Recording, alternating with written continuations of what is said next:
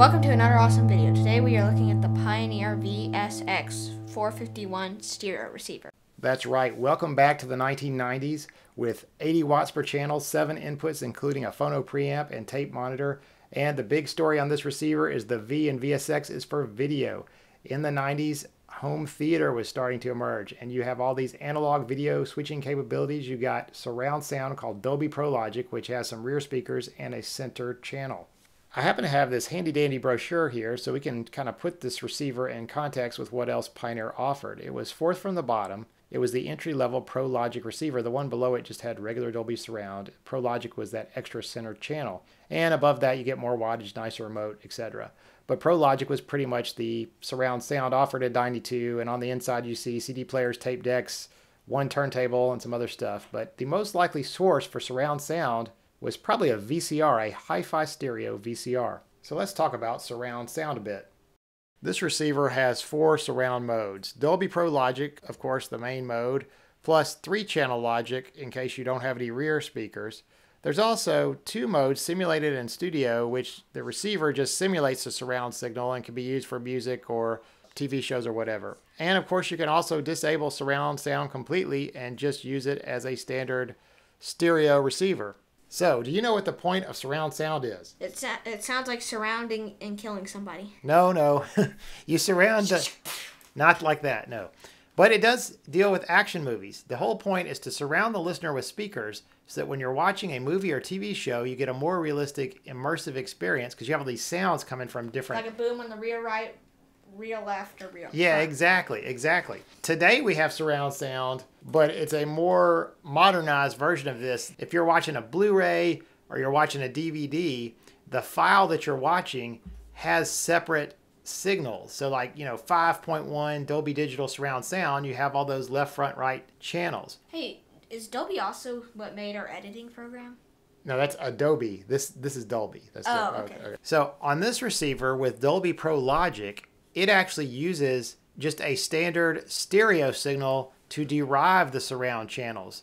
So it takes your standard left and right channels, and through the magic of phases or messing around with frequencies, it's able to decode a surround channel. I say a surround channel because it's the same signal going to the left and right, unlike the more modern ones, and a center channel for dialogue. Dolby Pro Logic had that center channel, whereas Dolby Surround just had the rear channel. But the whole idea is it creates this effect to make you feel like you're in the middle of the action. And I can't really demonstrate a rear surround signal over YouTube. However, to give you an idea of how effective this type of analog encoding could be, I'm going to try a little trick here. I'm going to play a bit of the 1978 song, If I Can't Have You, and then disable the main speakers to show you how the surround processing on this VSX-451 receiver can almost completely isolate the piano to the rear speakers.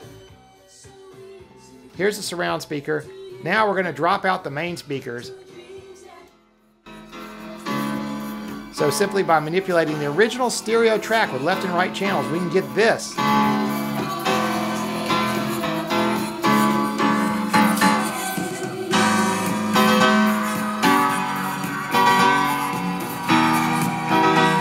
Now, obviously that's a very contrived, coincidental example, but you can see, how effective these encoding systems could be if you did everything to spec. In addition to surround sound, this receiver has a lot of other features. As I mentioned earlier, it has a ton of inputs, including a tape monitor loop. As you can see there, it has that handy flashing light. And you can switch the video signals for Laserdisc players or VCRs independently of the audio source. You can watch one thing and listen to another. It also has digital tone controls for treble and bass, which means you can set 5 presets, A, B, C, D, and E, in addition to loud and flat modes. The FM tuner is pretty impressive too. It can memorize up to 30 stations, and you can access them either by punching the number repeatedly, so like number 2 gets number 2, and then 12, and then 22, or you could directly enter a station by keying direct access and punching in the frequency. You could enter an alphanumeric name for every stored station so that when you go to that station, it'll actually display that name on the screen. And of course, remote control. Everything on this receiver pretty much is remote controllable through a handy infrared remote. And now we're at the repair section, if you could call it that. If you're not interested in seeing what I did to get this thing working, just skip ahead about 2 to 3 minutes. The problem with this receiver is the right channel just drops out at low volumes, and you simply manipulate the volume control in some way to bring it back. Here's an example where I've balanced it all the way to the right. Maybe you can hear it. When I turn up the volume control, the channel will come back.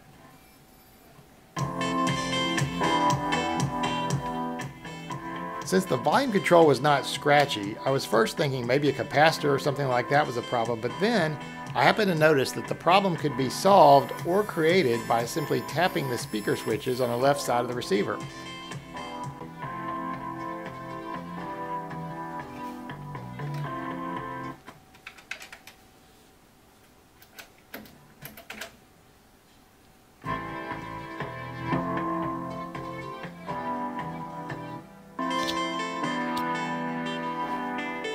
So after that, I was pretty sure the problem had something to do with dirty switches.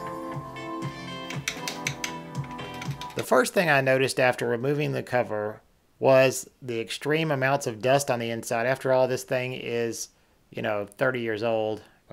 So the first thing I did to make this look better is clean it off with the air compressor just to kind of get the dust out. Then it was, how do I get to those switches? And unfortunately, the switches are mounted on a board that's underneath another upside down board that's attached to a transformer.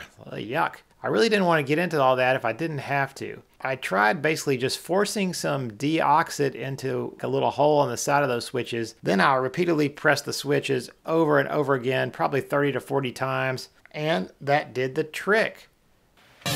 Some restrictions apply. For complete details, please visit OptimaTaxRelief.com.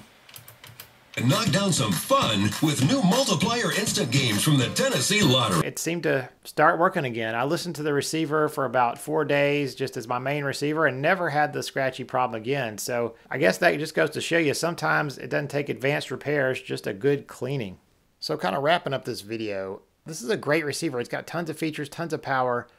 Why does it not hold its value like the Sansui here? I mean, aside from style, why is this receiver from the 70s valued so much higher today than the Pioneer, for example?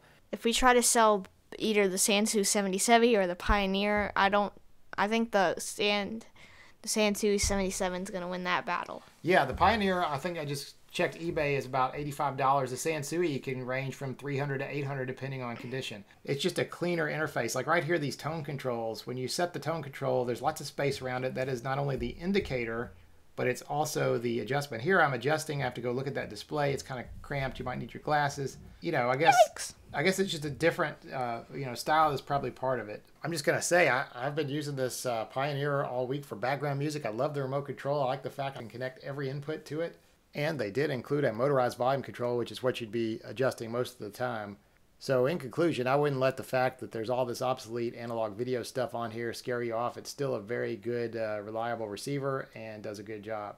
Assuming YouTube doesn't delete it, we'll leave you with a little bit of piano flourish on the way out, and that's about it. We'll see you next time. We'll see you next time for another awesome video. Like and subscribe, please. Bye-bye. Or I'll take your cookies.